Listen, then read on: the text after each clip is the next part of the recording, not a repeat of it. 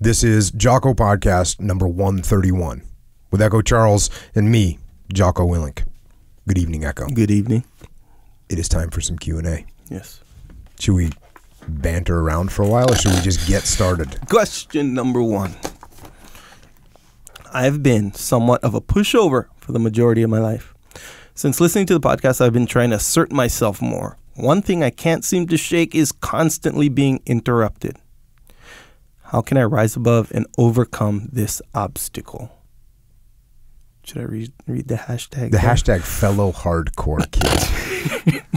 Hey, there you go. Hey, hardcore. Yeah. And there's a little layer in there because you put rise above in there. So, Sure. you know, so I thought about this because I would say I don't get interrupted a lot.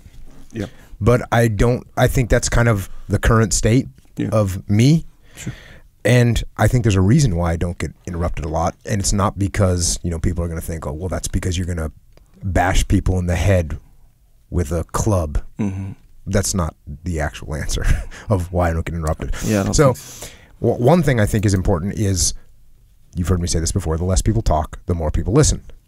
So when I'm in a group of people that all want to talk and they all want to talk over each other and they want to cut each other off, you get in that group right there, I don't talk.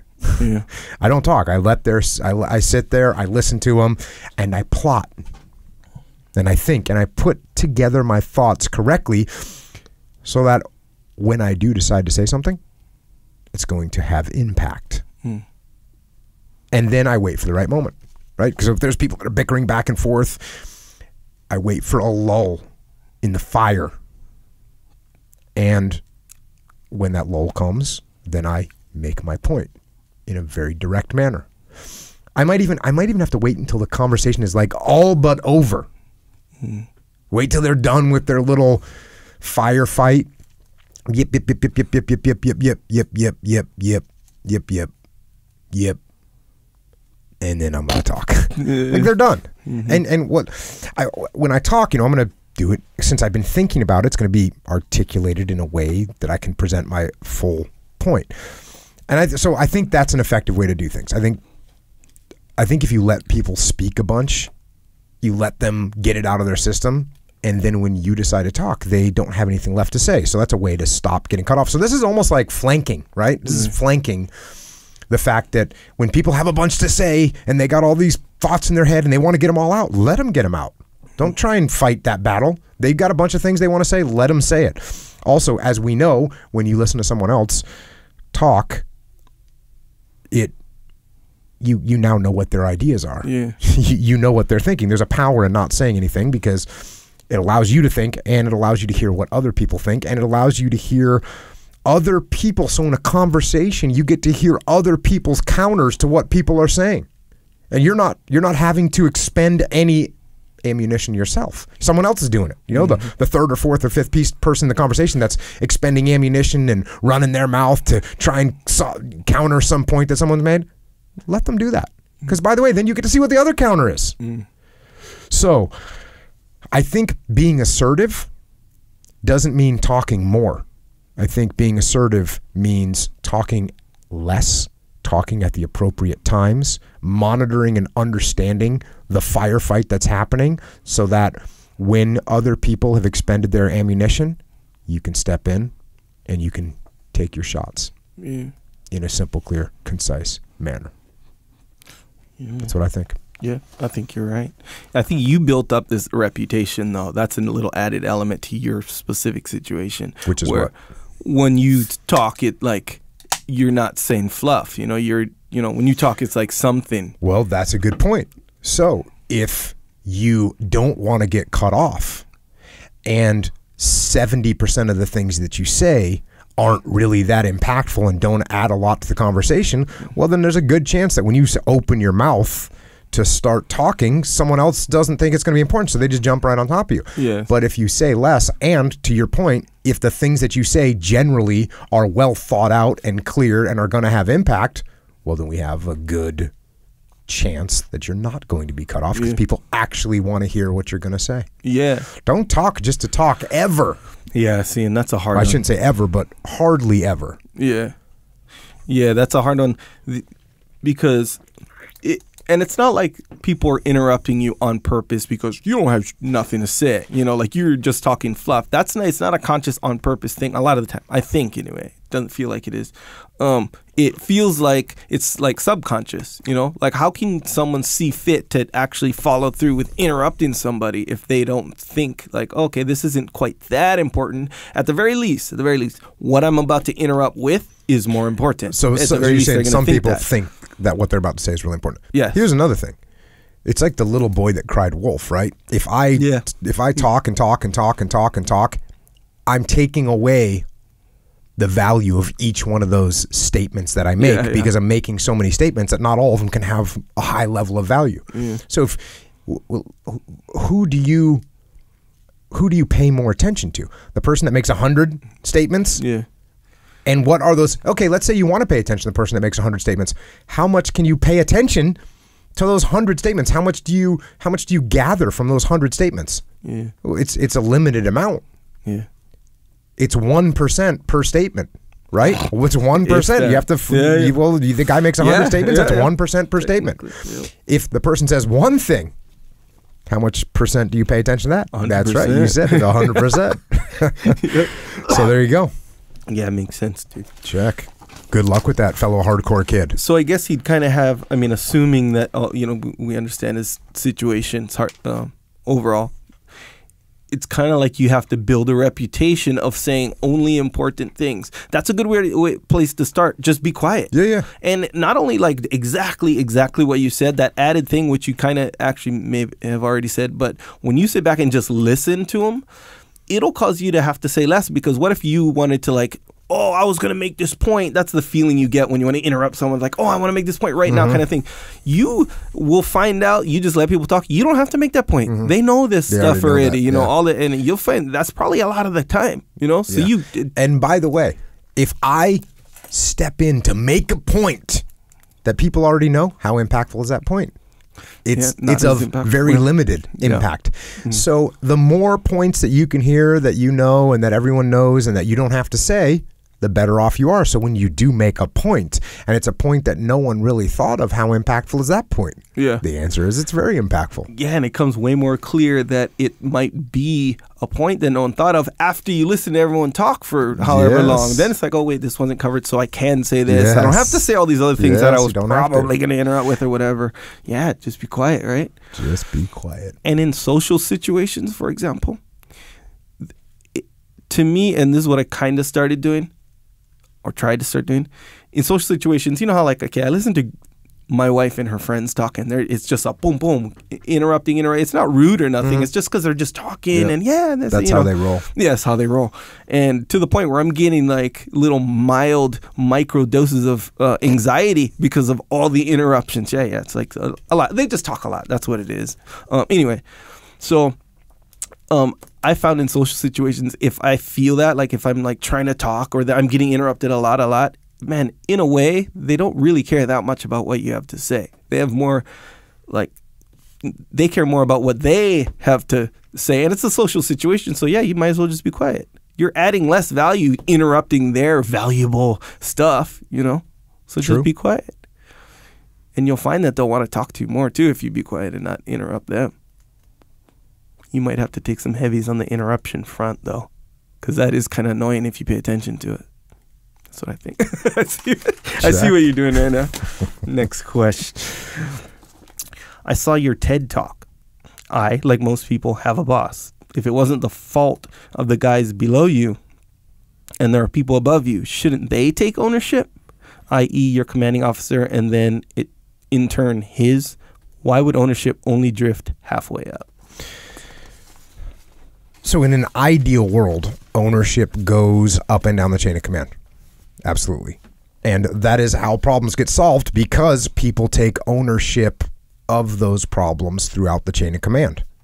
Now, does the world always work like that? No, it doesn't. And that's okay. That's fine, because as the boss of what you're the boss of, you can't make any excuses. That's the way it happens.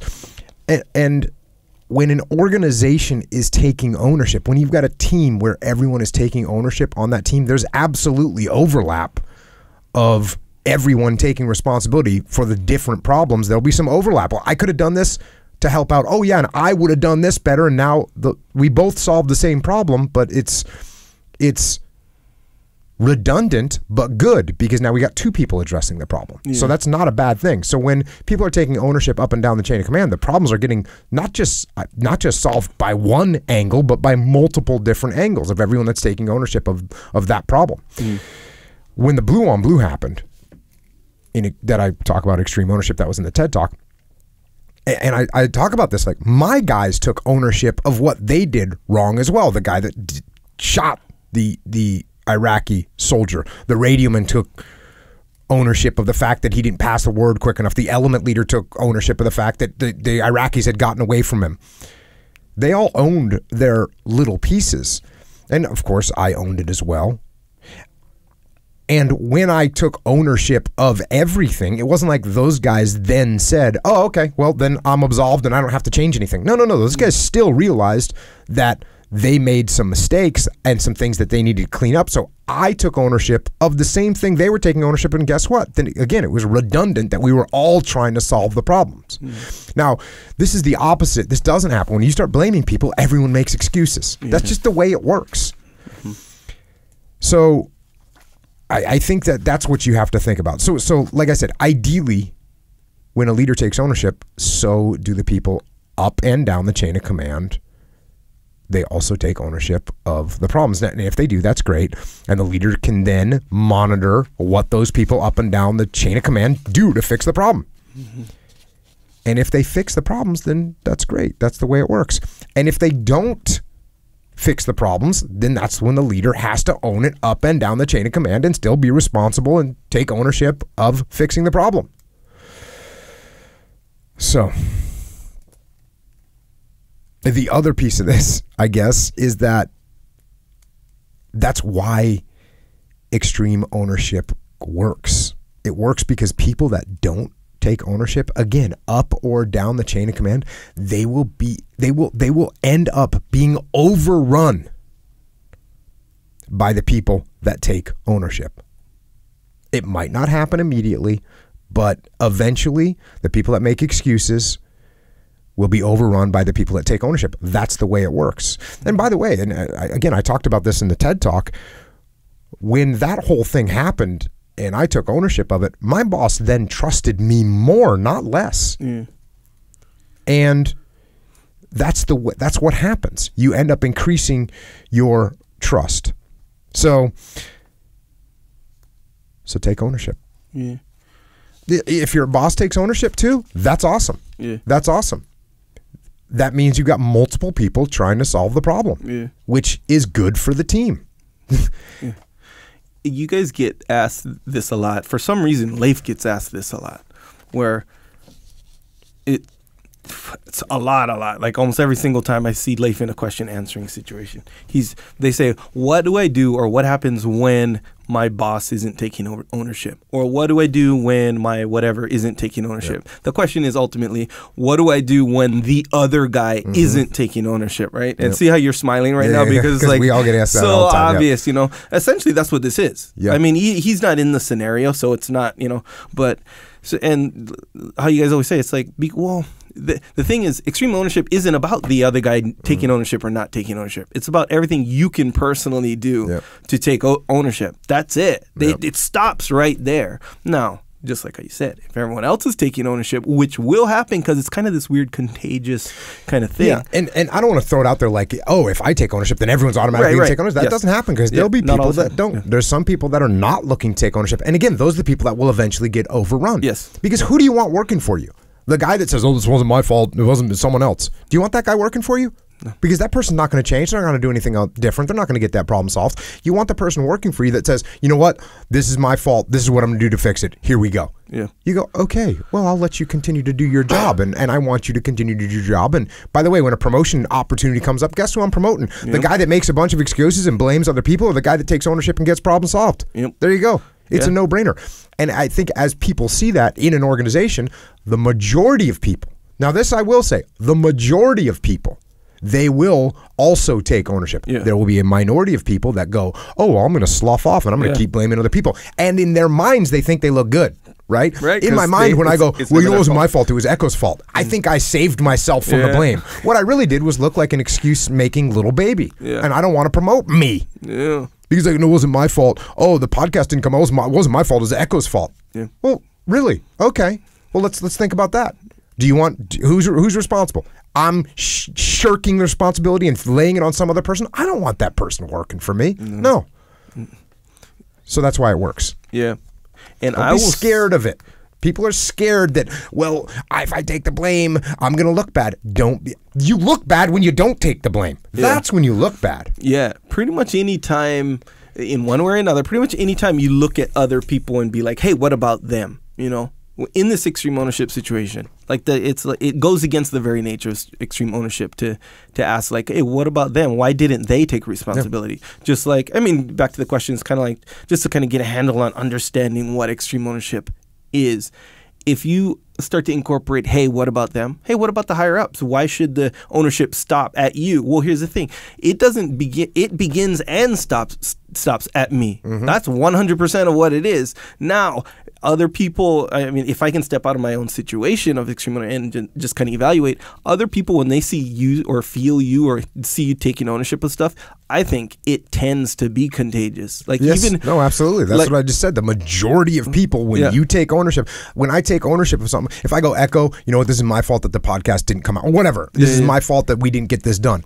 Your tendency isn't to go, oh, cool, it's Jocko's fault. Yeah, I agree with you. No, you go, no, man, I should have done this or I should have done that. And now, once again, we're both trying to solve the problem.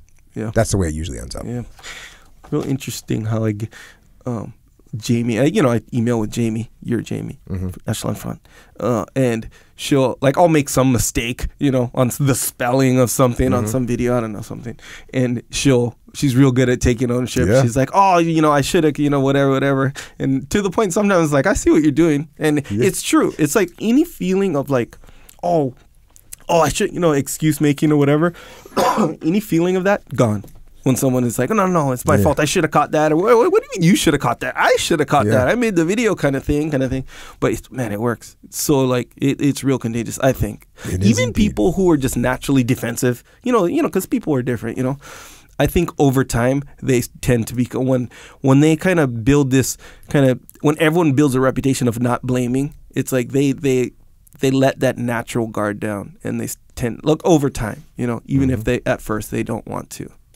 Check. Next question. What are some ways to get out of a rut in Jiu Jitsu? We're just talking about this off air. I always get caught in the same spot, cross side, and can't move. What should I do? This is a brutal answer, but the truth. Sure. If you have a hard time in a certain position, start there every time. Start with a person across the side until you get used to it.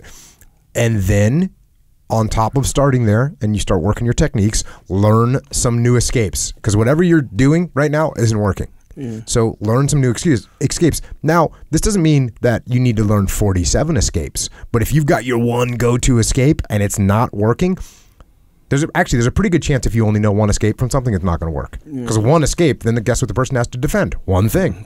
And so they stop it.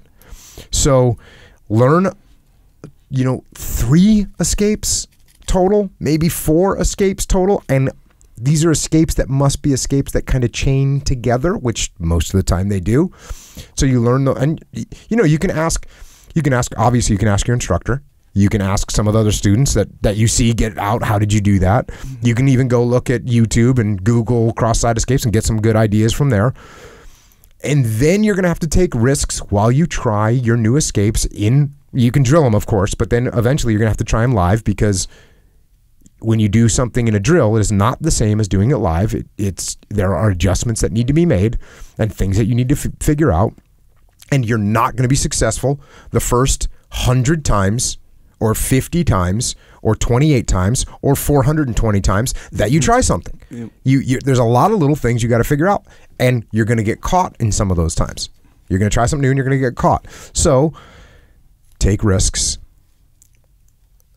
and try your escapes Another point, and I've probably talked about this before,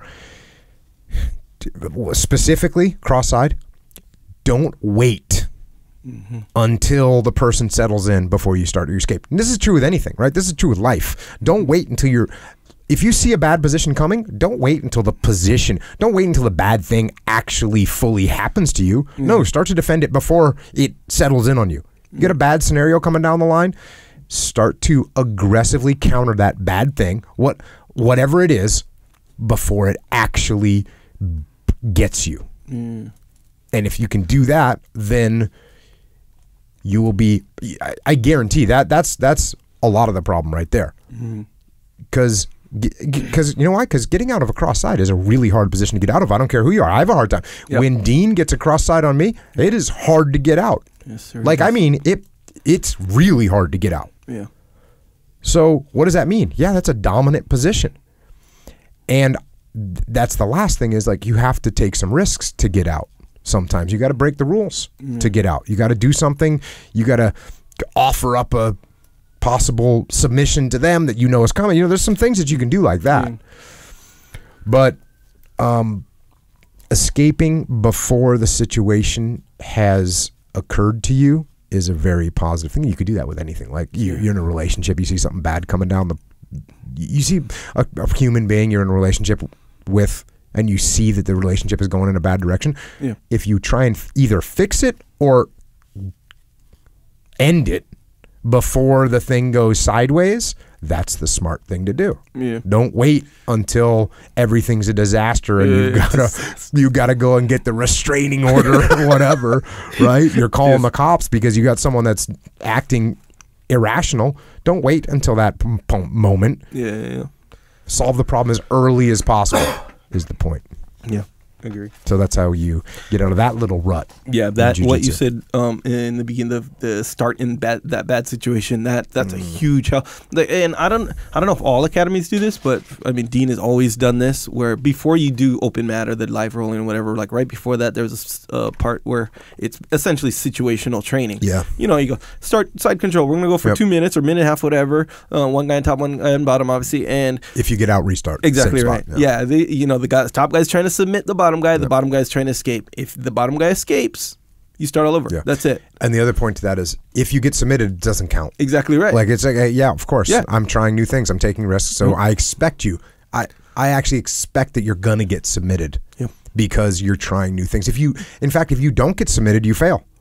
Because you didn't try something new that was really risky. If you're just staying there, that's not what that drill's for. And you can feel it too. You know, like, okay, sure, the guy tapped me out. You don't want him to tap you out, but you're there to escape. That's it. You know, so it's not about like winning this match or losing this round or whatever. You know, and then you get so familiar with being inside control. So when you do go live roll, you're like, oh, I'm familiar because I've done this situational drill. Full speed, by the way, it's a full speed drill. And you're just so familiar with that position. So not only are you more comfortable, you know those different escapes that you've learned, earlier that day, or whenever you learned them, and then you can execute them way better. Get comfortable being uncomfortable. Yeah, but that helped, man. That helps so much. Those situational sparring drills. Next question, Jocko. There are no bad teams, only bad leaders. Do you think there are exceptions to this? If so, how do you know you're a part of the exception?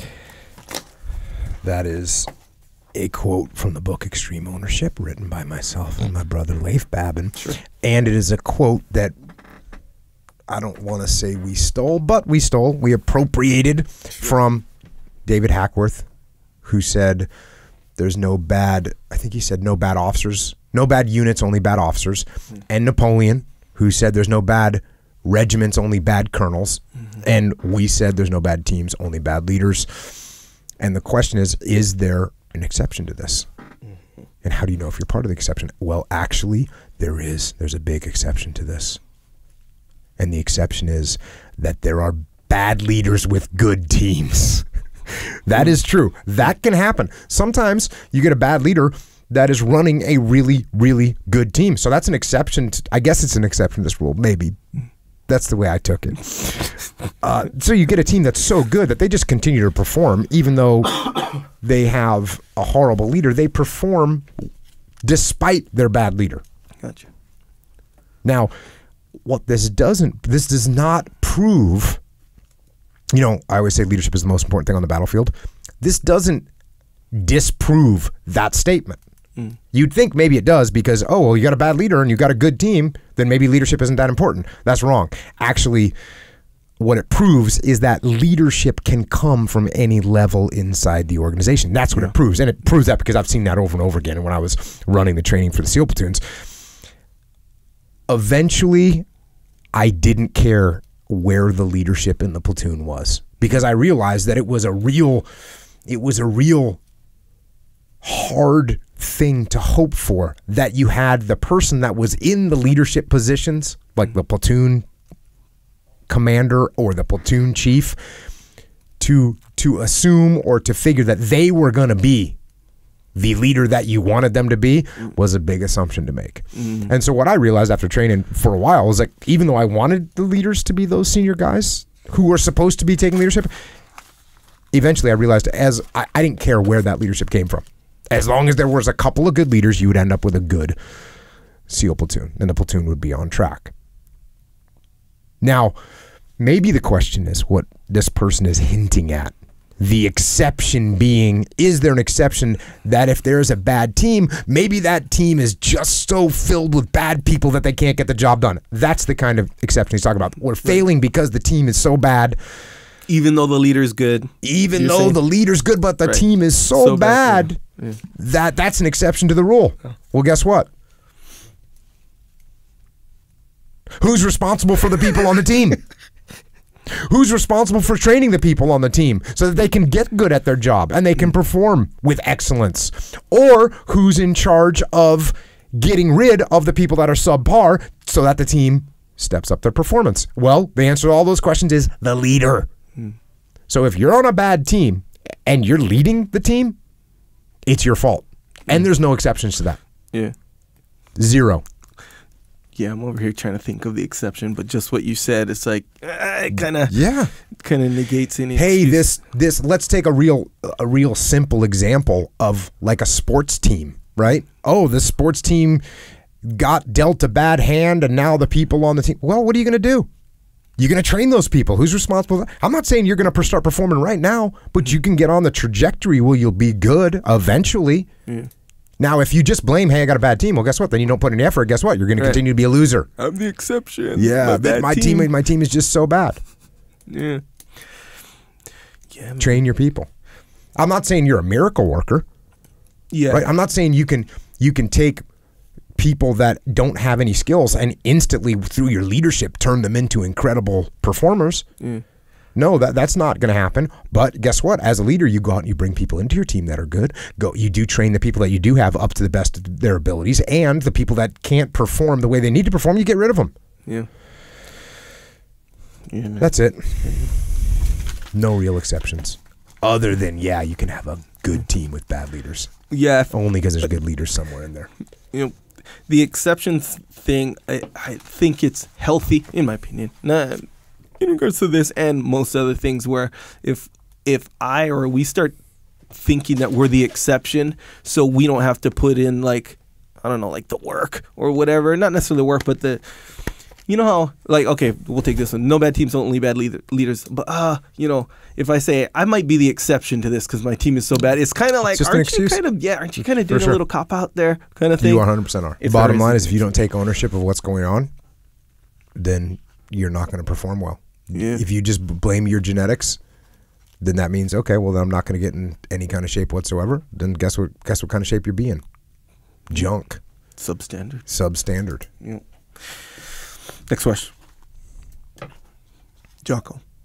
Leadership is knowing when to cut someone loose that can't perform in a team, but do you have any techniques for trying to help people who lack common sense get better in the name of just trying to make the world a better place, obviously without being a jerk? My common answer in situations like this, and you've heard it before, is to put them in charge of something, right? You got someone that's doesn't have a lot of common sense. Pick something that's maybe just outside their level of competency and put them in charge of it. something that doesn't put too much at risk, so you can give them some room to make some decisions and some mistakes without doing too much damage.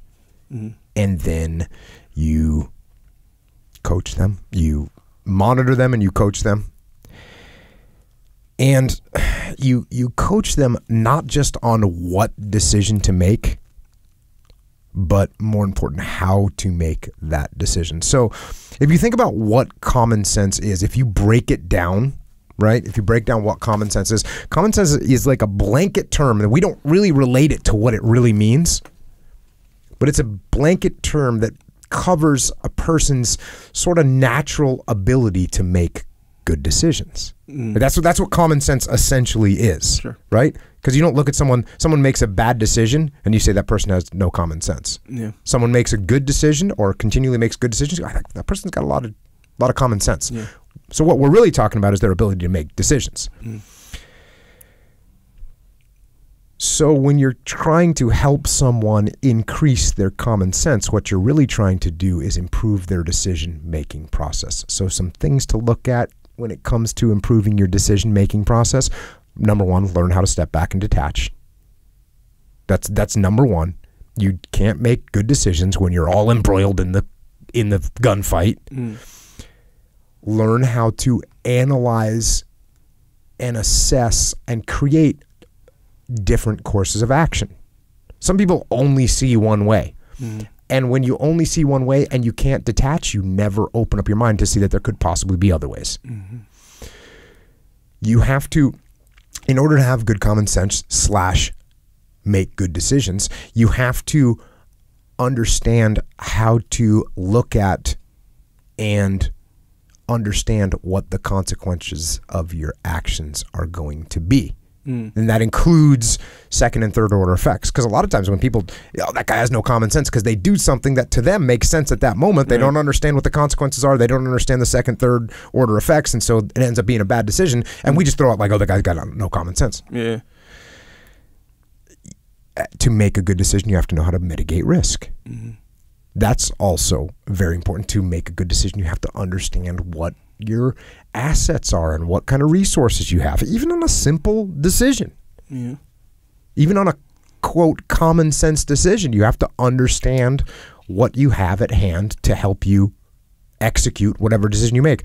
You have to, this is a big one, you have to learn, if you want to make good decisions, you have to understand that you're going to make some assumptions, and you have to analyze those assumptions and see which ones make sense to make and which ones are not sensible to make. Because obviously, and there's that old saying about assumptions, don't assume, because it makes an ass out of you and me. That's a pretty realistic saying. It's a pretty good saying to keep in the back of your mind. If you make assumptions on things. However, that being said, if you make no assumptions, well, then you can never move forward on most things, because you got to assume like, okay, most of the time this is probably what's going to happen, and you can go forward with that. So the list goes on and on. And what you need to do is, as you give these people a little bit of room and a little bit of responsibility and a little bit of decision making in their life, like you could do with your kids, right? You give your kids the opportunity to make a decision. And if they make a bad decision and all you do is smack them without explaining to them the process, the decision-making process, which is where that decision came from, then they're never going to gain more common sense. And you know, when you think about the list, I think detachment is actually the most important thing. And I think what happens, the people that don't have common sense, they actually don't have the ability at that time, because they haven't been trained properly, to see things from an outside perspective. Yeah. Have you ever noticed when somebody does something that's completely the complete lack of common sense, when you raise the point to them, they're always kind of like astonished that like they don't even get why what they did was dumb. They just think that that's just how it was going to be. And they don't even understand that what they did was dumb. And sometimes you have to actually explain to people that they're so embedded in their decision-making process, they can't see it from an external perspective, so they don't even understand how dumb their decision was. if you can get them some level of detachment, then you're moving them in the right direction. You're improving their common sense. And yes, when you're doing that, to your credit, you're actually making the world a better place. Yeah.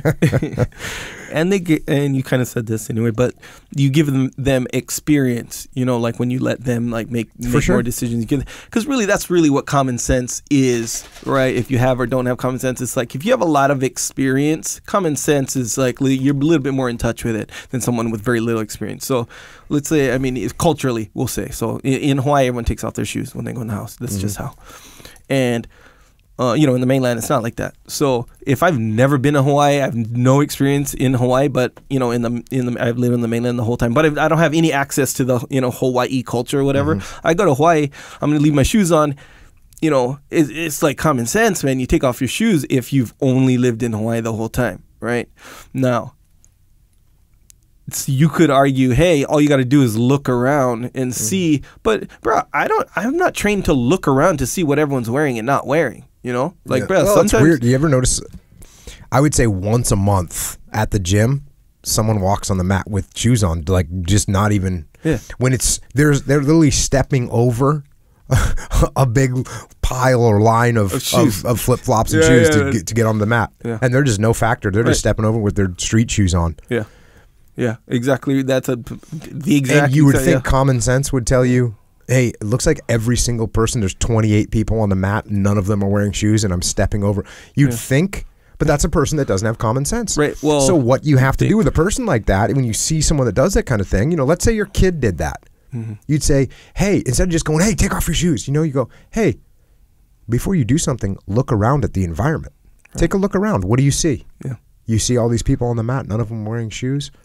And you look right in front of your feet and there's all these shoes off the mat, that probably indicates that you should take off your shoes. That should be a good decision. It should be, but now you're going into yet another different type of experience. Like if you're in scenarios often where looking around and seeing what other people are doing and wearing and all this stuff, if you're constantly in situations like that, that will become more part of your common sense, right? Yeah. But so it's like to say, there are plenty of people who in normal everyday life have normal common sense like everyone else, who would wear shoes on the mat. They just simply would, because they don't. Hey, these guys are training. They're not going to wear shoes while they're training, so they took off their shoes. I'm not training. I'm just going to go talk to this guy over here. Boom, I'm rolling with the shoes on the mat. Just like, I've never been to Hawaii. I'm going to go in this house. They live here. Maybe he just got out of bed. Maybe they just want to be comfortable because they got out of work. I don't know. It doesn't go through the thought process of my common sense. My common sense is if I don't have to take off my shoes for something specific, I'm not going to do it. That's just how. That's just my common experience, So the common sense is kind of a situational thing, It's not just cut and dry. He has common sense versus not. So you put him in more experience that's common to the group. Oh, man, his common sense goes up. Fair enough, I think so. I think so. Next question.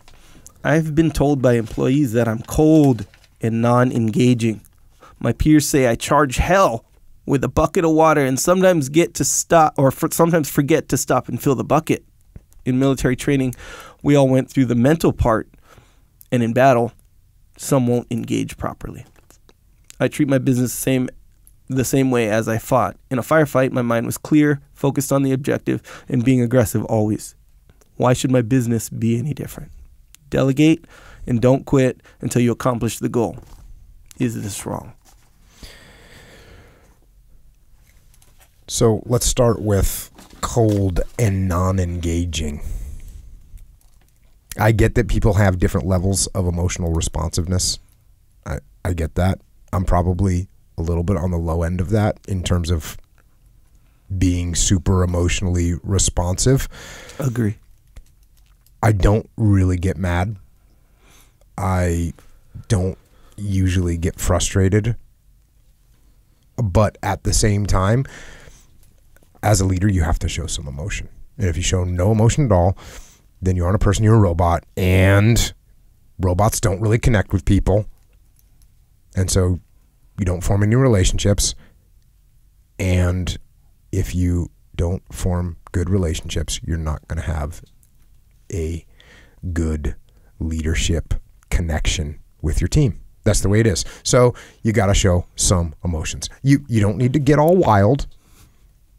And in fact, as a leader, your emotions should be controlled. They should be, if a normal person's emotions go from 1 to 10, a leader should be like, at 3, maybe 4. And they shouldn't go beyond that. And I've talked about this before. If my team's getting all emotional and I'm just all cold, I actually disconnect from my team, and all of a sudden they're looking at me like I'm not one of them. Yeah, that's a bad thing. Yeah, doesn't even care. Same thing with your spouse. If your spouse is all mad about something and you're like, hey, just calm down, that's going to be a problem. You have to give them some emotions back. So show some emotions as a leader. You might even have to, manufacture that just a little bit. To let them see that you care. You got to do that with your kids sometimes. Yes. Because like your kid is doing something that they shouldn't be doing, but it's kind of funny, and it's hard to get mad at. But you realize if you don't get mad and this behavior escalates, then that's problematic. Like, are you kind of fired up when your kid does something, climbs up on a wall and is balancing 8 feet in the air? Well, if they fall and crack their head, that's gonna be a problem. At the same time, you think it's kind of cool, but you have to reinforce safety, and so you got to be like a little bit angry at them, right? Hey, I told you not to do right. Kid running in the road or whatever. You got to reinforce stuff. So you actually have to show some level of emotions. Now, as far as the other part of the question is aggression and never quitting, is that wrong? Well, quite frankly, yes. Yes, it can be very wrong. Of course, much of what the statement is, it makes sense, right? Be aggressive, don't quit, focus on the objective, charge into hell with a vengeance, right? We all like to hear that, right? That reflects a great attitude. I think everyone would expect me, and they would actually hear me say those things, the same exact things. Hey, we're going to be aggressive. We're never going to quit. We're going to take that objective no matter what. You would hear me say that. But at the same time, we have to remember that there are dichotomies in leadership, right? And taking what is normally a good attitude to an absolute extreme without any balance at all, that will turn into a problem. So it sounds like this individual is aggressive, which is a very positive trait, but it sounds like perhaps there are times when this individual might be too aggressive. Now, most people don't want to hear that, and they don't think they're going to hear that from me, right? You almost think when somebody asks me a question like this, you almost think in the back of their mind, they're going, you know what, Jocko's going to tell me, and I'm going to go even harder. Yeah. Right? I'm going to get reinforcement from Jocko about how being aggressive is awesome. But here's the reality. And especially if you throw like the firefight thing, like Jocko's definitely gonna be on board with me now. But guess what? Here's the reality. If you're in a firefight and the enemy is in an elevated bunkered position across open ground and you just keep attacking it with your platoon, what's gonna happen? I'll tell you what's gonna happen. You're all gonna die. That's what's gonna happen. So you're all fired up. You're all aggressive. You're never gonna quit, and you're all gonna die. Does that help us? Does that help us achieve our overall strategic objective? The answer is no. If you pull back for a minute, if you detach for a moment, mentally and possibly physically as well, you will likely see that there's a better approach. Well, how about we call for fire support? How about we put down some cover, lay down some suppressive fire and move around to the flank of the bunkered position? There's a bunch of different ways that you can get this done in a much more survivable way. But the fact is, if you're always aggressive and your mindset is I am not going to quit, then you won't see those other solutions. And yes, that is problematic. Yes, that is wrong. And it's the same thing in dealing with people. If people don't respond to your leadership and your reaction to that is just to get more and more aggressive with them, they aren't likely to come around, right? In fact, they are likely to either become hostile towards you because you're being aggressive towards them, or they break which each one of those is problematic, bad results. Either my team becomes hostile towards me or I break my team. Either way, it's bad.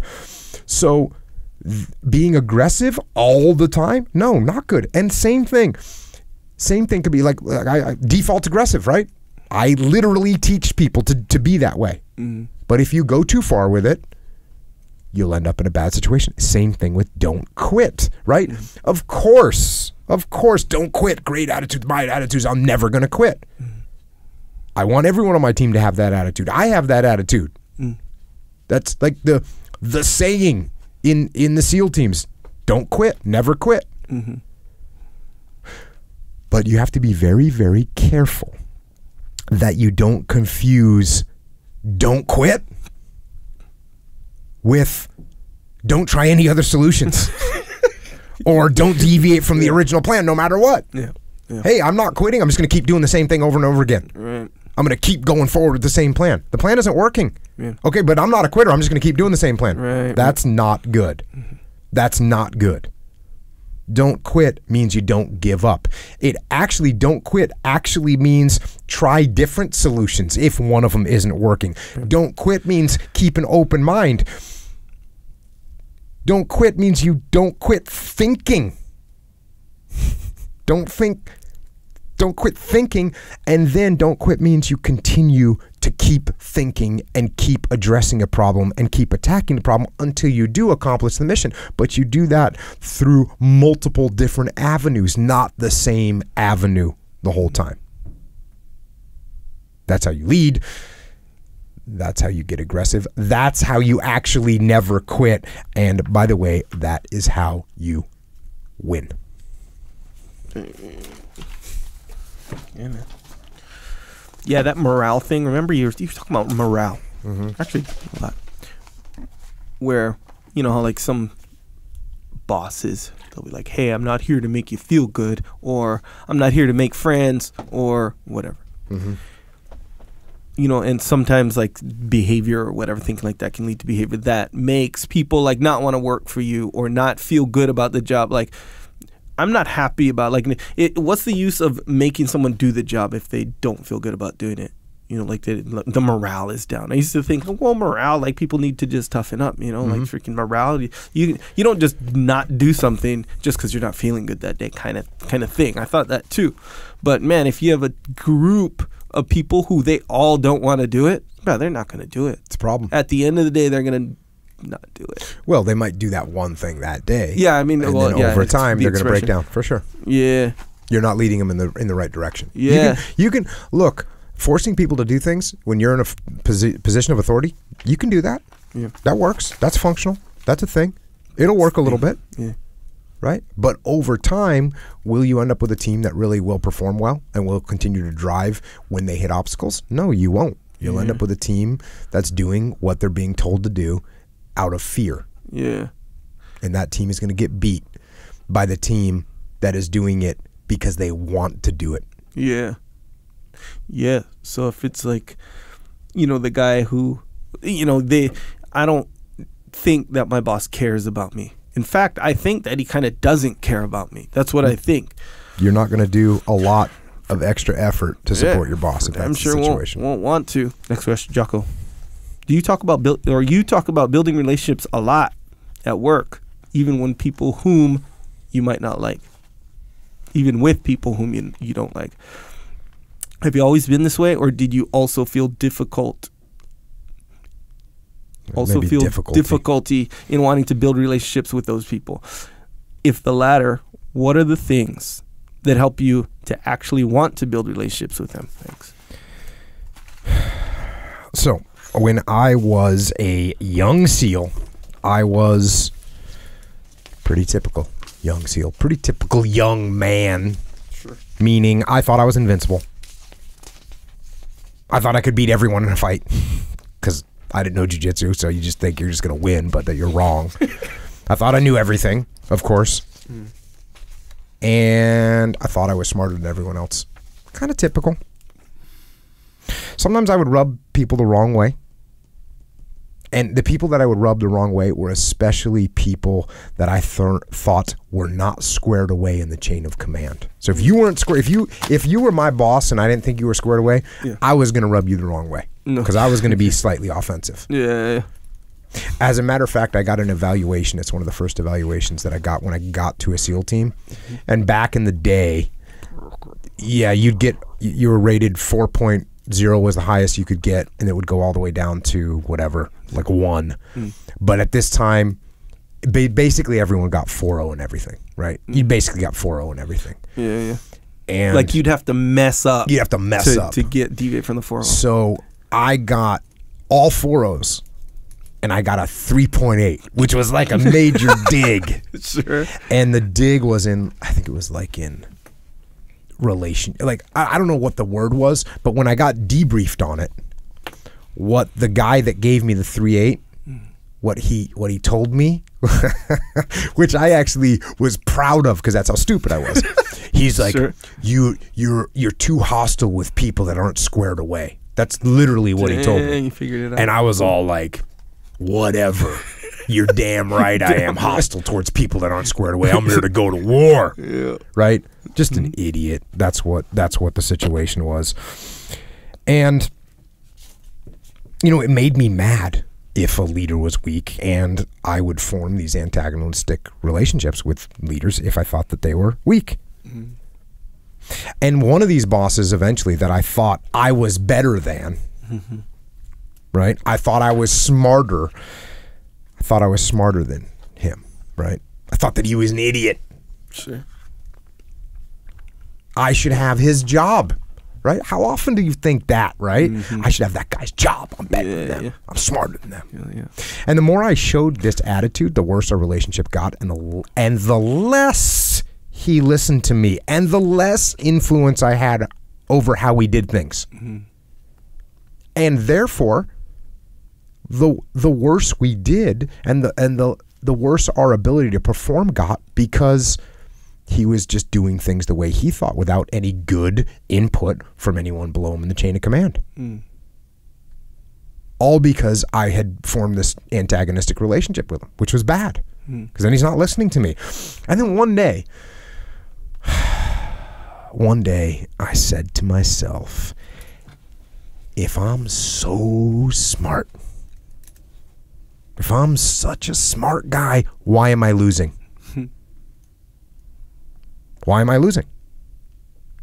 If I'm so smart, if I am so smart, why can't I get this guy to do what I want him to do? Even though he's my boss, doesn't matter. If I'm so smart, and I'm so much smarter than him, why can't I get him to do what I want him to do? Why? If I'm so smart, how come I can't have more influence over the way we operate? If I'm so smart and he's so dumb. And that's when I realized, that's when I had an awakening. An awakening that instead of blaming him for being stupid, I was the one who was being stupid. I had lost the ability to influence my boss because I was being stupid and because of my ego. I literally thought I deserved his job. I mean, I thought pretty much anyone in the platoon should have his job. And therefore, since I thought that, I undermined him. Instead of supporting him, instead of building a relationship with him, I undermined him. Now, once I got humble and I started to build a positive relationship with him instead of an antagonistic one, that started to change. And because then he started listening to me. He started to change some things, and my influence over the whole situation became better because I now had a relationship, despite the fact that I didn't really like the guy. Despite that fact, I built the relationship and the situation got better. I had more influence. And that became kind of my standard operating procedure, was to build relationships with people. Even if I didn't like them, to build relationships with people so that I could have more influence. Now, what does that sound like? Right? That sounds like I'm kind of this manipulative, two-faced, superficial, disingenuous guy. Yeah. That's being devious and conniving. Not keeping it real. Not keeping it real, right? But the fact is, that is not true. That's not who I am. You want to know who I am? I'm a guy that's trying to accomplish the mission. That's what I am. I'm a guy that is trying to accomplish the mission, who is putting my own ego in check to build a relationship with someone that I don't like, that I don't respect, but what I'm trying to do is improve our operational capability. That's what's more important to me. Trying to arrange the situation, build the relationship so that we do better. Not so that I get promoted, not so that I'm getting some accolades, but so that we as a team do a better job. Put the little feelings aside because I want the team to win.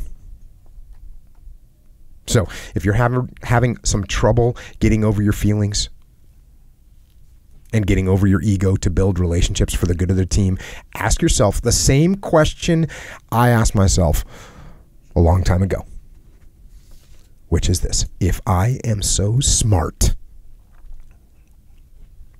why am I not winning?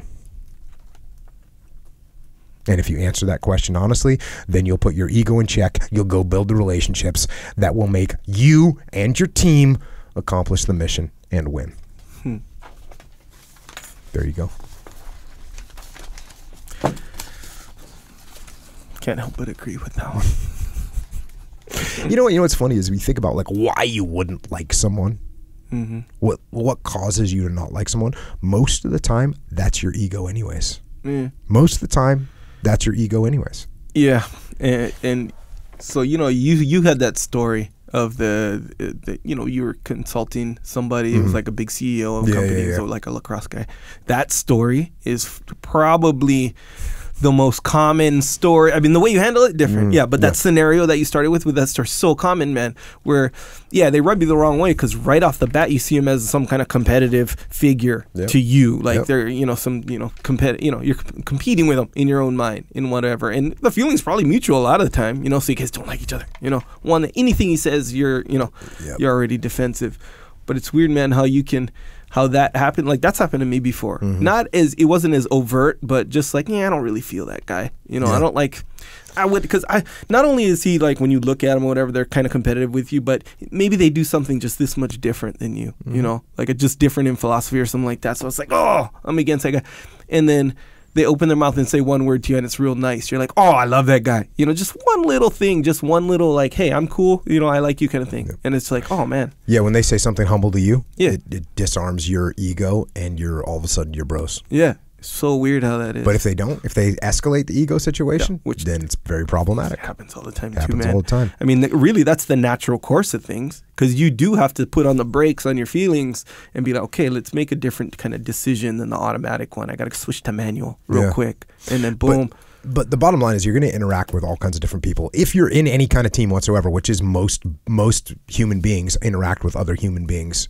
Through their job, through their life, you could apply this to your family too, right? There's someone in your family that you don't get along with. Well, what good does it do? Does it make your family unit better when you let those emotions play out and let your ego play out? No, it doesn't.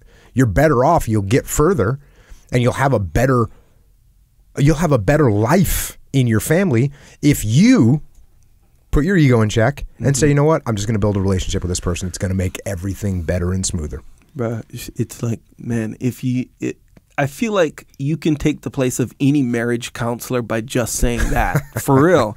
Like, all you got to do is, and they got to do it, but all you got to do is ask, like, is this going to help the relationship with my wife or my family or whoever it is is this going to help the relationship if I do this or don't do this, or is it going to hurt it? And that's it. That's super general question or whatever, but it's so cut and dry most of the time. Of course, there's exceptions, but generally speaking, it's pretty cut and dry. You'd be like, okay. It and a is. lot of times, just like I said, it has to do with like your ego or your, this sense of vengeance, little micro sense of vengeance, because I can't believe she doesn't respect the fact that I took out the trash. She asks me to take the trash all the time. Finally, when I do it, nothing.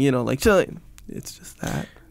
I was talking to a friend of mine, and we were talking about, how I've talked about the mutiny that I had in the SEAL platoon. But we had a mutiny. We had a mutiny against our platoon commander. We fired. He got fired, and then the other guy that came in to take his place was like the best guy. And I was talking to a guy that worked with him much later when he was a senior guy.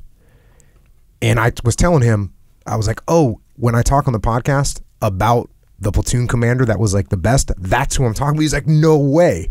And this guy worked with me. He was a senior guy. And he says, when I worked with him, he would take out the trash from the office every day. And I started laughing. I'm like, that's it. That's right. And and he was saying like, oh, I'd look at him and be like, sir, you don't need to do that. He's like, no, it's all good. Somebody's got to take out the trash. I got it. This is a guy that shouldn't have been taking out trash for 25 years. Yeah. Taking out the trash. Was he picking up brass? Picking up brass, taking out trash. Yeah. That's being humble. Yeah. Being humble goes a long way. Yeah. Next question. We got time for one more. Because I got stuff to Sure. do. Hi, Jocko. I'm a veteran in graduate school. My mother passed away in April, and I took a few weeks off. While that was helpful, I'm struggling returning to work. My peers are younger and inexperienced. I'm the oldest in the cohort and probably the first vet to come to this grad program. I've already had some uphill battles, and up to this point, I truly believe I was worthy of my own suffering. Now, though, after sobbing on a plane while listening to episode 122, I don't feel as worthy. I wasn't there for my mother when she died. In fact, I cut her out due to her drinking, which is what killed her. I've lost people close to me in the past and in the service, but this is different. I know one thing. I'm a fighter. I've had to fight all my life to get where I am, but I'm feeling deflated.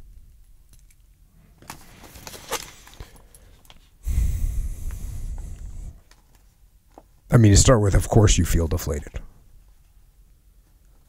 Because you lost your mom. That's normal. But what is not normal and what you have to fight against is staying deflated. So, I mean, listen, your mom is gone, and you should certainly mourn that. You weren't by her side when she died, and this is due to the fact that you had to cut her off. And you had to cut her off because of her drinking. If you don't cut someone off when they're going down that path, you're only enabling them. And that is not the right thing to do. And of course, we want to be able to save everyone. That's absolutely. We want to be able to save everyone, especially our own family members. But the fact of the matter is that you just can't save everyone. No one can. No one can. Addiction is, in many cases, stronger than us. Stronger than anything. Stronger than love. Believe it or not, stronger than life itself sometimes. That's how strong addiction is. And you cannot and are not expected to be able to defeat that.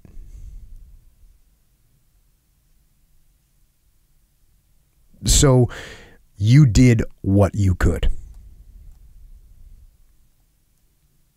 And in the end, the battle was lost not because of you, but because of addiction.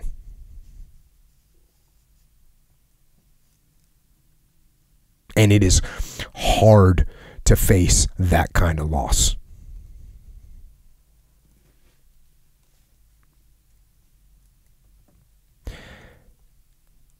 But now, how are you going to look at this? How are you going to deal with this? I look at it like this. Your mother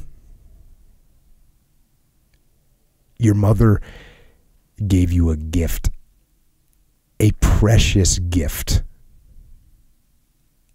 She gave you the gift of knowledge. That knowledge allows you to see how destructive that force of addiction can be. You saw it destroy her.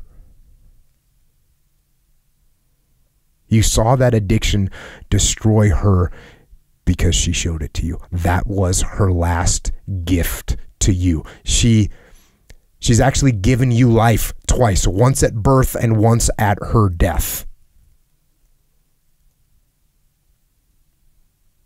She's actually shown you how to live by showing you how not to live.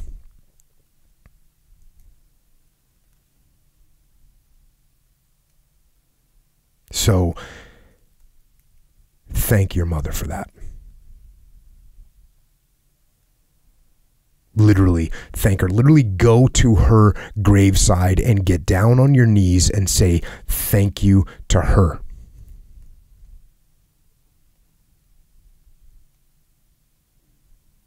And then tell her that you won't let her down. And then tell her that you will learn from her lesson. And then tell her that you will go on to live an incredible life. A life that she would be proud of. A life that she didn't have. But a life that she is making sure you can have.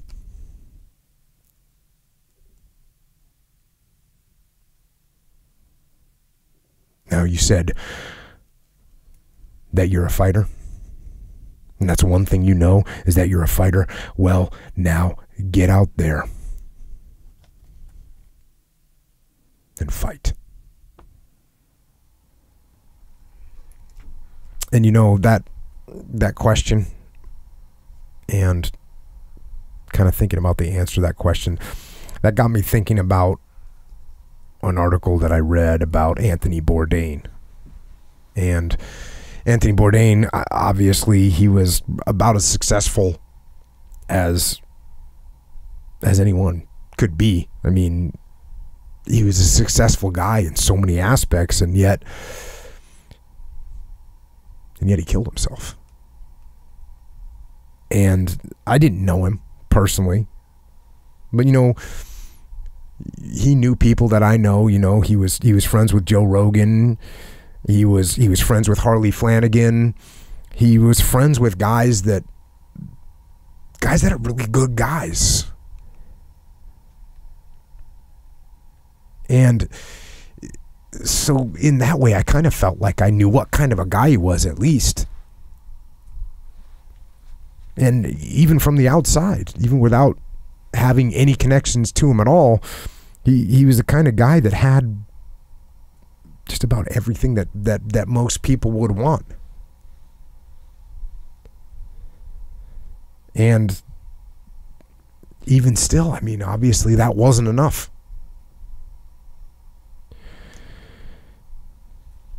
Well, in the article that I read, there was a quote from one of Anthony Bourdain's books, and the book was called A Cook's Tour. He said in this book, I wanted adventures. I wanted to go up the Nung River to the heart of darkness in Cambodia. I wanted to ride out into a desert on camelback, sand and dunes in every direction, eat whole roasted lamb with my fingers. I wanted to kick snow off my boots in a mafia nightclub in Russia. I wanted to play with automatic weapons in Phnom Penh. Recapture the past in a small oyster village in France. Step into a seedy, neon-lit pulqueria in rural Mexico. I wanted to run roadblocks in the middle of the night, blowing past angry militia with a handful of hurled Marlboro packs. Experience fear, excitement, wonder. I wanted kicks. The kind of melodramatic thrills and chills I'd yearned for since childhood. The kind of adventure I'd found as a little boy in the pages of my Tintin comic books. I wanted to see the world, and I wanted the world to be just like the movies.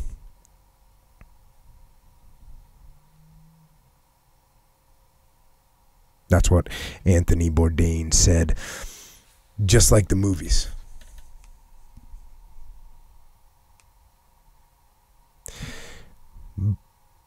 But you know what? To me, the world is not like the movies. The movies aren't real. They don't exist. But you do. And life, this life it's better than any movie there is. Movies are supposed to provoke emotion. They're supposed to make you feel something. But I have a better idea. Go out into the world and actually feel it. Go feel joy and love and triumph and rapture and ecstasy and glory. Go feel those things.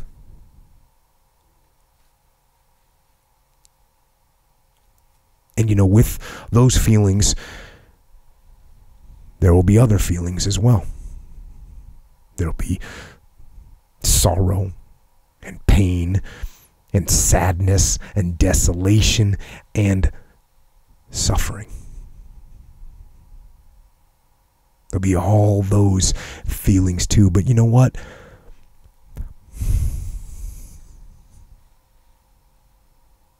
That's okay.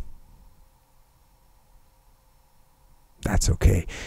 Take both sides. Feel all of it. That's what life is. Those feelings, those emotions, those highs and those lows. Those are life.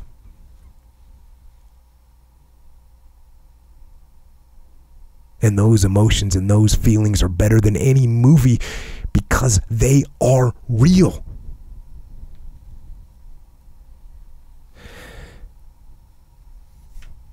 So make your own comic book. Make your life your own movie. Actually make it better than a movie. Not better because it's more adventurous or more romantic or more melodramatic. Make it better because it's real. It's real, so it is better. And you know what? Real comes with some downsides. Real comes with some darkness.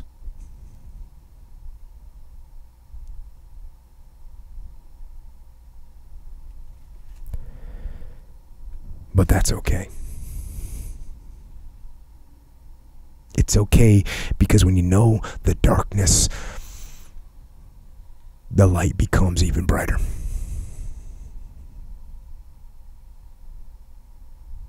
So go out there, move toward the light, move toward the light,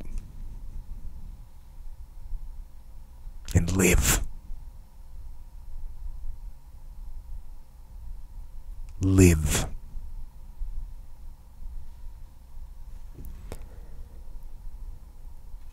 And I think that's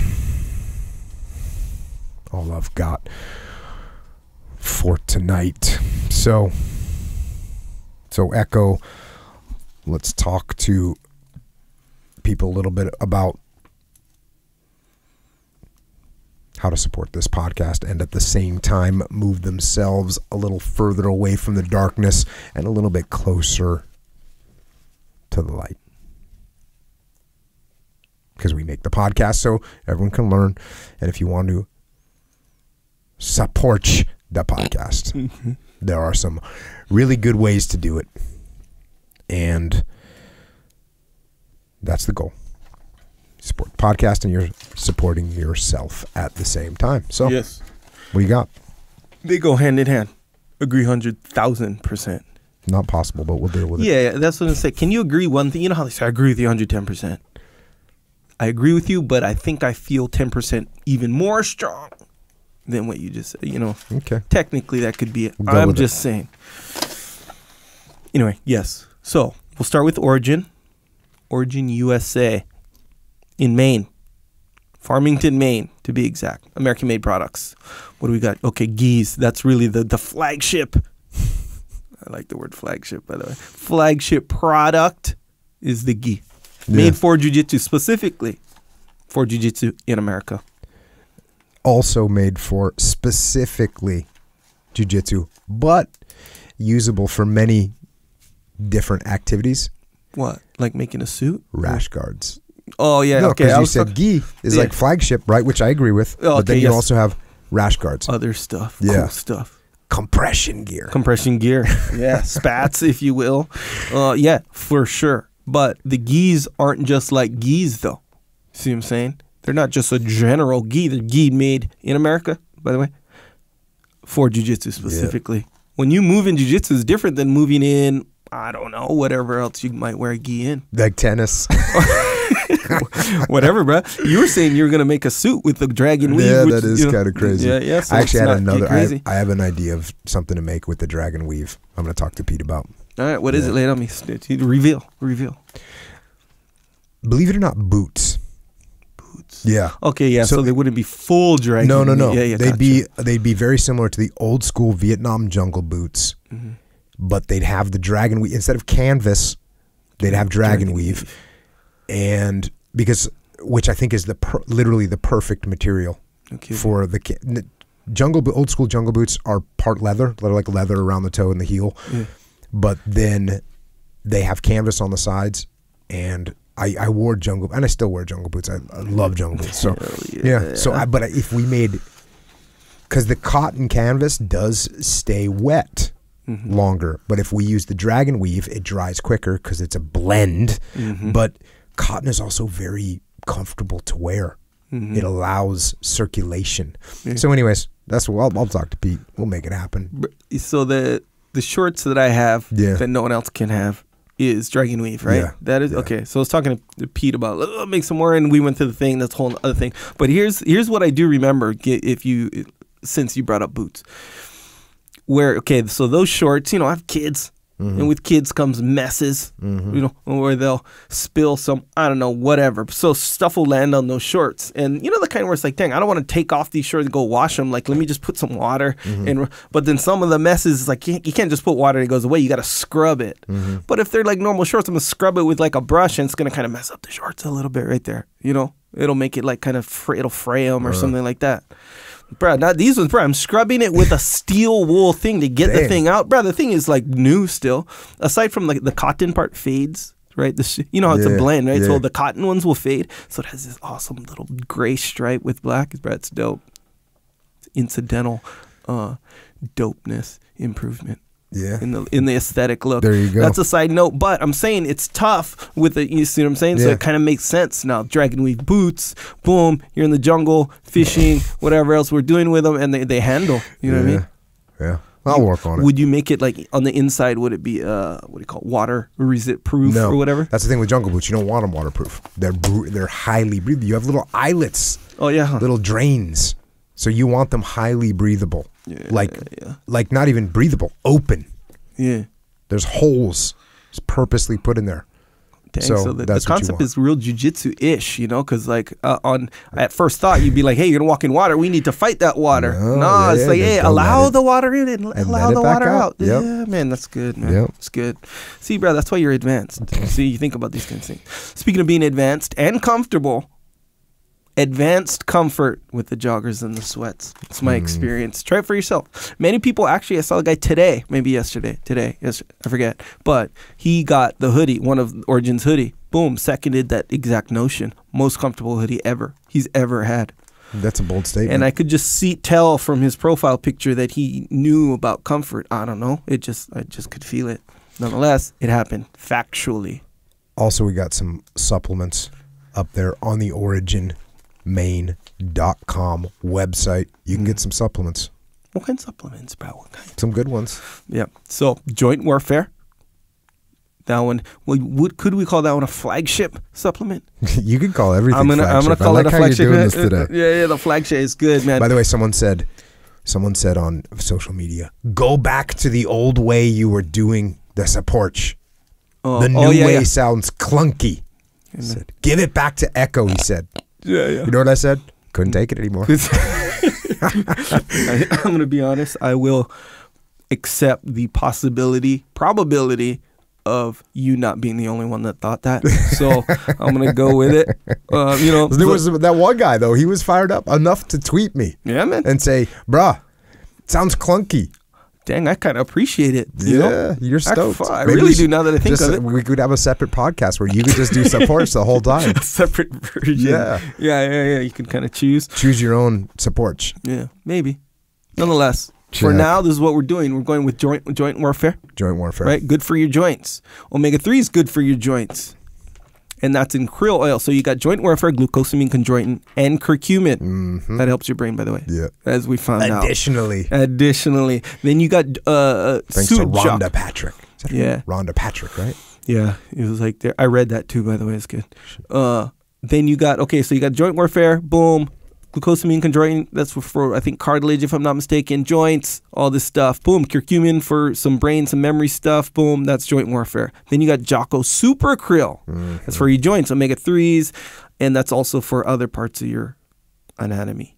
Stack it up. We'll say your whole internal system. You didn't say your eyes? Eyeballs, organs, just, brain. Can you crack open a krill oil capsule and put it directly into your eyes? Is that a good thing?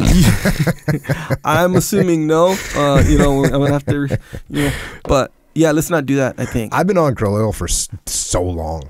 Yeah, people I don't want to ever go off of it. Yeah, I think that's a good idea to never go off of it. The reason is because I had a guy many years ago that was this is when I was probably 35. Sure. I met a guy that was 53, I think, and he was jacked. Yeah. And he was jacked, but he wasn't jacked like a big bodybuilder, juiced up guy. Just jacked, like totally athletic. Yeah. And in really great shape. And I was like, hey man, what's the deal with And he's like, I take krill oil. Yeah. He's like, that's the secret. He was just attributing. He attributed all this. Now, he was a competitive power lifter at one time, so he had maintained and continued to work out. Yeah. But he was basically saying that to me as if we already knew that. Like, we already know that you got a jack steel. Like, that's a given. Yeah. I'm just, because I was talking to him for a while, and we were talking about lifting, we were talking about this, and then finally, I got to like, so what do you think it is? And he's like, I take krill oil. Mm. This was before, and I was like, okay. Mm-hmm. Sometimes when somebody tells you something, you just look at the guy, and when they give that much weight to it, it's like, okay, we're going with that. Yeah. I'm not. And what's cool is that's I definitely felt the difference in my joints. Yeah. I don't know about my eyeballs. Well, although I don't wear glasses at this point. Yeah, there it is. Proof is in the pudding. That's something. Yeah, it's not nothing. That's for sure.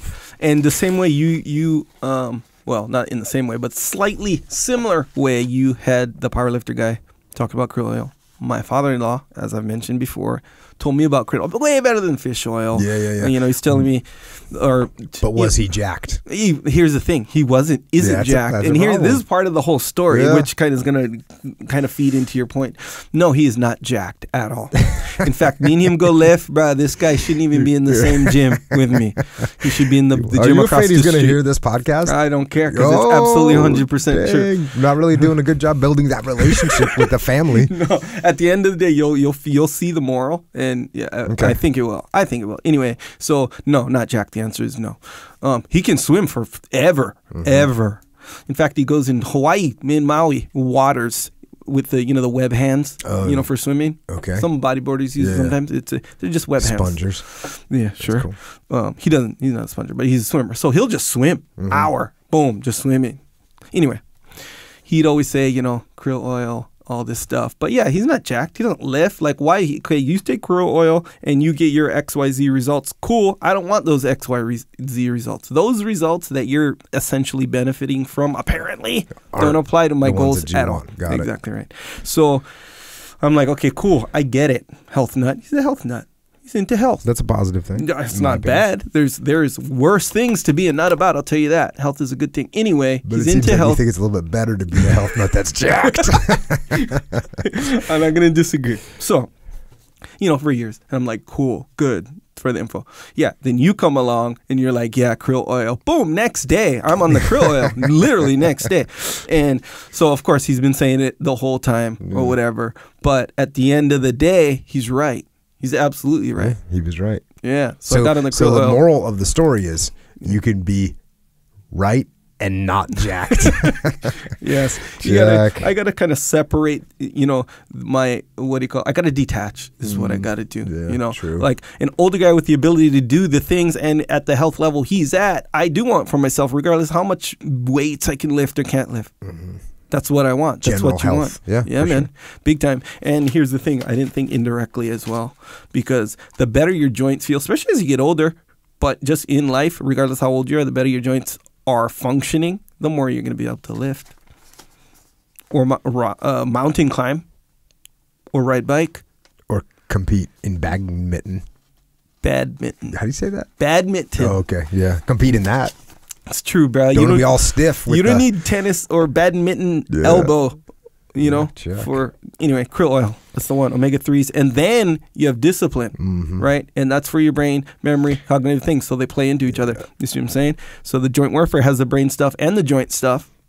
Krill oil has the joint stuff. I had a really good day at Jiu Jitsu the other day. And I was talking to Dave Burke on my way home from Jiu Jitsu. Good deal, Dave. Yeah, good deal, Dave. And I was like, he said, oh, yeah, I trained today. I was like, I had a really good day at that jiu-jitsu. He's like, what does that mean? I was like, oh, it just means, just getting after it. And I realized that I realized that I've been taking like 3 scoops of discipline prior to training. Okay, all right. Is that illegal? Yeah, well, arguably it could be, it should be, maybe, yeah. Well, it depends on what you mean by fair.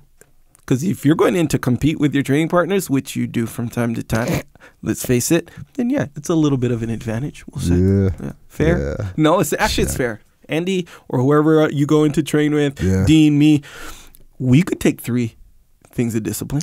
If you wanted to. It's fair. It's fair. In fact, I recommend take 3 things of discipline. Boom. There it is. Discipline. Cognitive enhancing. So they all play with each other. That's important. Very important, I think, regardless of how much you can lift. Yeah, check. Also, mulk. Mulk. What is mulk? What is that? Someone was just asking me about mulk. And the best thing about when people ask you what mulk is you get a chance to do the routine. Sure. Right? You get a chance to do the routine. When someone's like, oh, what's mulk? What's that? What's mulk? Yeah. And you get to do the routine, which is, what's mulk? Oh, it's mulk. That's the routine. That's the routine. You're like, well, what is it? It's mulk. No, it's mulk. You want some kind of an explanation? You're like, no, it's mulk. Yeah. Common sense, really. Yeah. After you say that, you just take common sense from there and boom, clear. Yeah. That's my goal. My goal is that it ends up in the Oxford English Dictionary. Yeah, like Xerox. And then if someone doesn't know what it is, they can just go look it up. Yeah, look it up. In the dictionary, by the way. Yeah. That's my goal. Like Google. Is Google in there for like a verb? Yes, it's a Google verb. Is in there as a verb. Right. Go Google that. Well, yeah. So go Google mulk. Yeah. Yeah. It's there. You'll find it. Yes, sir. You will. You'll know what it is. Well, you'll know that it's tasty. The guy that said, "Hey, I don't use protein powders, but does it taste that good that I should just get it anyways?" Yeah. My answer was 100% resounding. Absolutely. Yeah. You just want to have a really good dessert, get mulk. Yeah. Peanut butter's coming. So Dave Burke is on the path to to order all the peanut butter chocolate. Anyways. Oh, the whole supply. Yeah, he wants the whole supply. Not a bad idea. Yeah. Shoot, I thought about that. Check. But yeah, if you don't know, milk, look, I'm going to violate some terminology scenarios here. Milk is protein powder. It's actually milk. Yeah, man. The best protein powder. That tastes like a dessert. Straight up does, though. Not just claims and doesn't. It does. Straight up. Literally. And we will have milk at the immersion camp this summer up in Maine on Echo Lake Layers, August 26th through September 2nd. 2 sessions. Come up there. I'll be there. Leif will be there. Echo Charles will be there. And apparently you say you will be rolling. Yeah, limited. Okay, limited rolling from which sounds like predetermined excuses, which is fine. Yeah, well, here. Okay, all right. Well, let me lay it out then, Playboy. The gi I'll be doing less of because gi has a lot of more gripping, pulling. So Yeah. pulling, I'm out of pulling. I can't do pulling. Yeah. Very limited, maybe with one hand. So I'll do gi, but it's like, okay, now I'm rolling literally with one hand. By the way, gi Dean is Lister different. will be there. Yeah. Dean Lister will be there.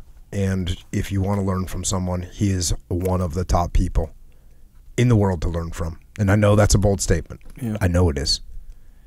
He's got a mind that understands not only the mechanics and the concepts of jiu-jitsu at one of the highest levels of anyone I've ever communicated with, but also knows how to express those concepts in a very clear way. So, immersion camp, August 26th through September 2nd. Go and come up there. We'll see you up there. Good place to. And we will have milk there. Yes, sir. Lots of it. And Dean's good at kind of taking the concept and really clarifying the concept, even separate from the actual Yeah, for move. sure. I mean, the move's always attached, but Dean says things sometimes that I run over and take like a little note on my on my phone. remember that one. Yeah, I'm like, oh, that's a good one. And usually I'm thinking I'm gonna when he comes on the podcast, I'm gonna have him talk about those things. Yeah. So Open them up. yeah. Also, good way to support is the fact, or on top of the fact, or as part of the fact that Jocko has his own store. It's called Jocko Store. Go to jockostore.com for these items. It's where you can get rash guards. You can definitely get rash guards. Yes, get after it. T-shirts, a bunch of T-shirts. Yeah, the ones that say discipline equals freedom. New T-shirt coming. New T-shirts are coming. Oh, T-shirts with plural. Yeah. Oh, dang. 2 of them. If you're interested in the T-shirts, the ones that say discipline equals freedom, it's a good one. I get revealed how deep the expression discipline equals freedom goes.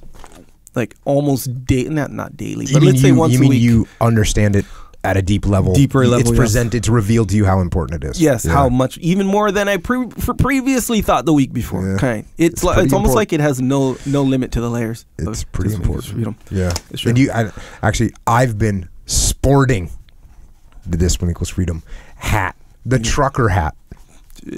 So, and I also have the deaf beanie. Get some. Yeah, that's a good one. So you got that; those are available. Mm-hmm. Check. Yep. Yes, and also hoodies, heavy hoodies and light hoodies. I know, bro. I know. But I have been getting feedback online and offline, by the way, for the light hoodie. Oh, people just love them, huh? Bruh, they want the light hoodie, man. They want to represent, like I said. What's up, Hawaii? Bruh, I'm telling you, there are times, all your many friends times, in Hawaii, all them, everybody, and all the Ohana in Hawaii's hitting you up. the Kama'aina, all of them, yes. And because in Hawaii and other places here, let's face it, there are times where it's like, hey, like yesterday was one of them. It's like, bruh, it's kind of cold. But it's not cold. It's kind of cold. If you wear a T-shirt, it's like, man, this environment, weather is offering.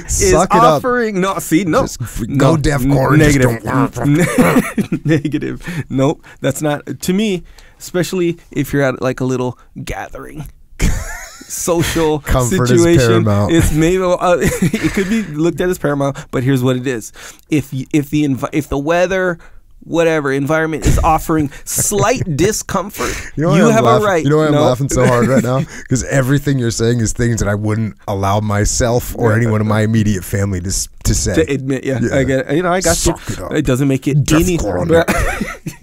it doesn't make it any more true. That's the thing. So hey, look, I mean, you were cruising, right? Outside. Maybe not you. I get it. If dude. me and Dave, I don't think you do. I don't think you do. That's the thing. If me and Dave Burke were cruising, how about that? Maybe he'd want a little. And yeah, it's like it's just maybe 3 degrees too cold. Suck it up. Yeah, you can suck it up. But what? Why you got to endure discomfort at times when it's not necessary? Unless you're exercising your tolerance for discomfort, which you should be doing. Which you should at all times. Yes, that's what you're saying. Affirmative. No, okay. Me and Dave Burke, we don't agree with this. So you put on a regular hoodie or heavy or even a medium hoodie after what? 5 minutes, 6 minutes. We worked out earlier today, whatever. That heat, it's too hot. So thick hoodie, too hot. No hoodie, too cold. Boom, light hoodie, perfect. Because you don't know about that perfection, dichotomy, man. The zone, balance the zones. Okay. Anyway, light hoodie. Discipline equals freedom. That's the freedom part. Boom. How about that? Women's stuff as well, by the way. Women's t-shirts, specifically for the ladies. And tank tops. Boom. Rash guards are kind of for everybody, so boom. You can also subscribe to this podcast. Sure. iTunes, Google Play, Stitcher. Leave reviews so I can read them and laugh because you guys are really good at writing cool reviews that crack me up. So thank you for that. Mm-hmm. Stitcher as well, by the way. Don't forget about the YouTube. You can subscribe to YouTube too. Yeah. And that's where you'll see Echo Charles's videos. Sure. We'll say you've got some skills in life. That's one of your paramount skills. Making cool videos. Cool. Agree or disagree? Yeah. Sure. That's not good. I'm putting you on the spot to not be humble. So I won't do that. Echo makes good videos and they're on YouTube. And you subscribe to the channel. Jocko Podcast YouTube channel. Okay, yeah. Well, there you go. Very easy to find, very basic, very subscribable. Mm-hmm. Anyway, yeah, good way to support for sure. Also, some excerpts on there, little lessons from this podcast directly. Mm-hmm.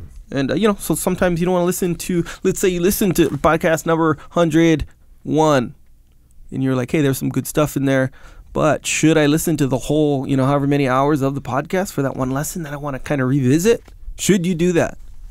Some of us don't have that kind of time. So I'm going to put out some excerpts from all the podcasts, most of them. So yeah, go on there, subscribe, get a little alert when we put one up. If that's the one you want to listen to, boom, listen to it. Good way to support too, by the way. Also, Onnit.com/Jocko. This is where I get all my kettlebells. I won't say all my socks, but a lot of socks. That's where I get them from. I know, sounds weird, but man, it's one of those things. Sometimes you appreciate the socks you're wearing, especially when you're going through the airport, TSA, boom, you got to take off your shoes, boom, hit them with the Onnit socks. Anyway, fitness gear mainly, I think. That's what I go. And for the information too, by the way. Like kettlebells, when I started kettlebells, I heard good things, I start the kettlebells. They're intimidating, so boom, go on Onnit.com. They have all the info on there, little things about form, little workouts. Really good. Good on maces too.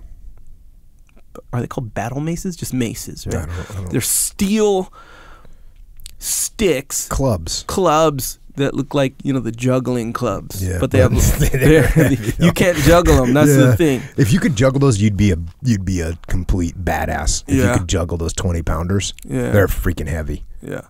And they're heavier than they sound when you say 20 pounds. Yeah, no. I'm telling you. I'm telling you. They're heavy. The only way they're 20 pounds, the only way they can even justify saying 20 pounds is when you actually put them on the scale and the number happens to say 20. Otherwise, it's not 20 pounds. You'd think they were not made out of metal, but some, something from outer space. If you brought them to the airport and, when you're checking in, and you put your luggage on the scale and you were pushing it, that it may be over 50 pounds and you're like nervous, right?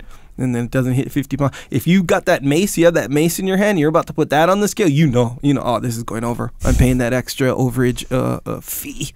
That's what it feels like. I'm sorry, as far as the mace goes. Anyway, happens to be a good thing to work out with. But you grab that thing, you'd be like, okay, what kind of workout I'm going to do with this? Boom.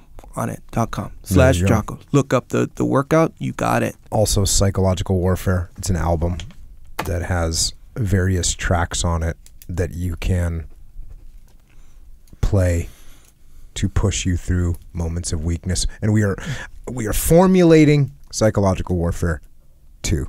All your excuses are lies. Yes. A working title. Working title. Yeah. Working title. But it's a pretty good title. Also, Jocko White tea. Here's the thing. I'm a tea drinker now.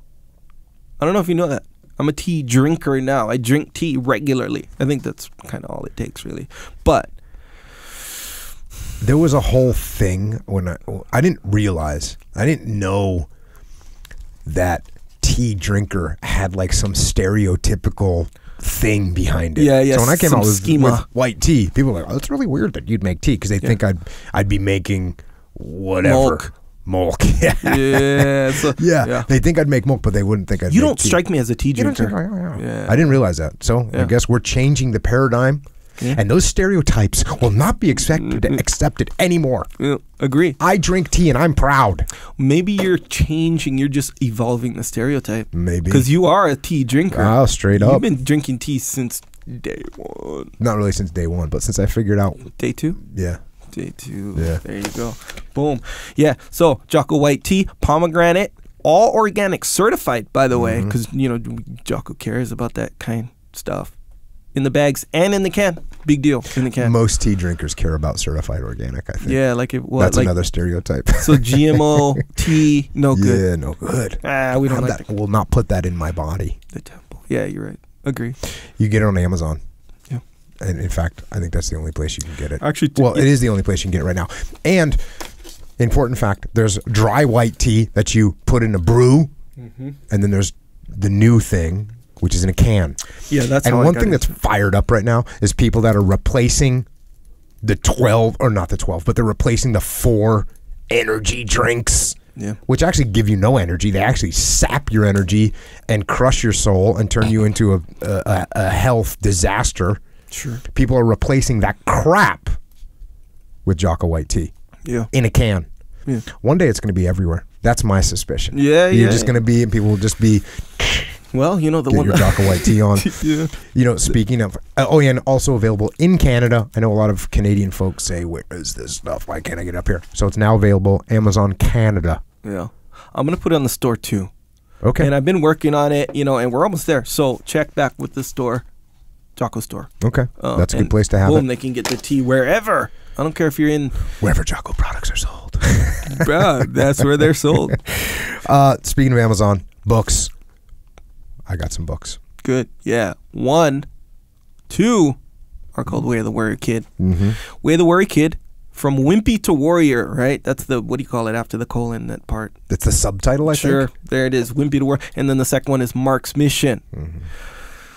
Really clever evolution of problems to be solved in both. So now you have the ethos. Okay, so how I did it, do it, is I read the first one and I just keep repeating to my kids. Kid's 5. My daughter old is 5. Anyway, before bedtime, boom, and then repeating. Now we got 2 in the rotation. Boom. So you can, they're chronological, right? Boom. There it is. Good. Very clever. Very what do you call it when you assume something about somebody and it reveals that there's like more to this person? Oh, so you assumed I was not capable of writing Way of the Warrior Kid. Well, I actually did write it. Very incapable. Check. But yeah, it's a good one. Also, the Discipline Equals Freedom Field Manual. Field manual, the best kind of manual, in my opinion. But this is like a manual for life, I think. It's like a very basic backbone for life. I think you start there, you'll be solid. I'm always stoked when I meet someone that comes up and is like, field manual. Yep. I'm on the path. And like, they're not kidding. They're on the path. Yeah. You crack that thing open, read 2 pages. Yeah. Read 2 pages to prep mentally for the day. It will have impact. Yeah. And if you want to listen to those pages, it's not available on Audible. It's available on iTunes, Amazon Music, Google Play as an MP3 album with tracks. That's where you can get it. Of course, you can also get Extreme Ownership. Extreme Ownership, you can get the hardcover book. And you can also get the Audible. That one you can get the Audible version. And the Audible version is Leif and I reading that book. That's who's reading it. That's who's doing the narration. And then also, Leif and I have a book called The Dichotomy of Leadership, which I've talked about dichotomy all the time on this podcast. The reason I talk about it is because it's hard to, I won't even say master. It's hard to even get a grip on that dichotomy, the different dichotomies inside of leadership. And so Leif and I knew that we had to go into a more granular level of explanation of the dichotomy of leadership, and that's what this new book is. It comes out September 25th, and also for leadership training live inside your organization, whatever that organization might be, check out my company, Echelon Front Leadership Consulting. We solve problems through leadership. That's that. We have one more muster in 2018. The muster is a leadership conference.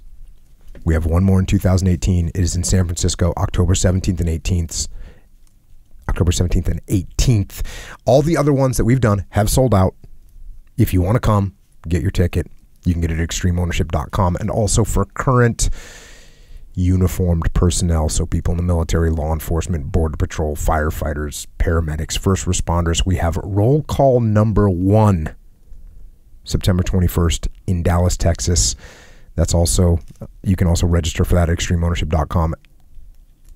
That's one day focused on the dynamic leadership environment. So it's like a muster more focused on the issues of first responders, right. Essentially. Yeah, but it is essentially a muster. It's a muster, it's like shorter. It's a shorter muster. It's more focused. It's a cheaper price point, and it's one day. There's less amenities, right? So when you come to the muster, everything's kind of decked out. Like the lunch meal's really good.